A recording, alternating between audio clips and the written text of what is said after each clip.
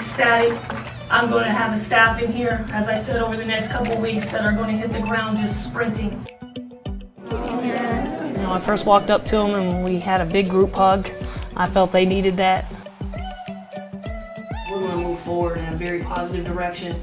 I think you're going to love the style we're going to play. I was a young coach when Coach Sharp was really rolling here. If I ever thought I would be sitting here coaching at the program that she made famous, I would have said you were crazy, but it's surreal to me in many, many ways.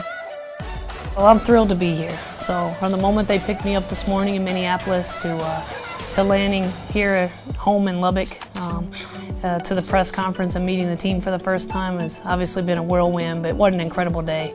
And I couldn't be more excited to really get started.